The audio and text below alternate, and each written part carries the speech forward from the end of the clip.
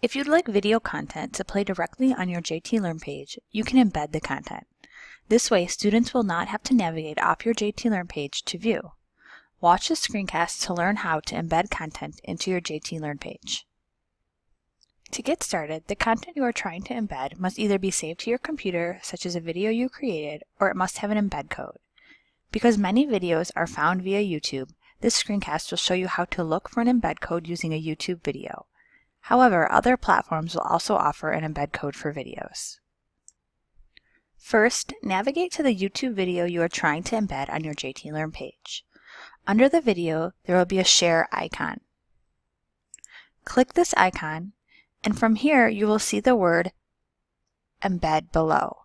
Go ahead and click on embed, right-click, and copy this code in its entirety.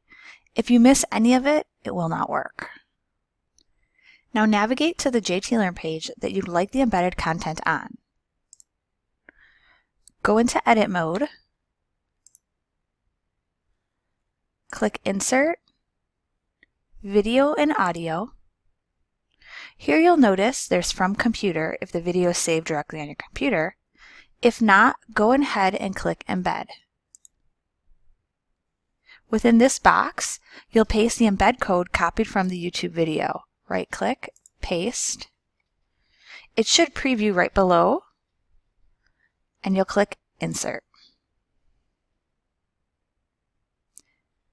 You'll notice that above there's some text and below there's some text. As soon as you save, it will go away. When you get the crosshairs, you can go ahead and drag your video to wherever you would like it.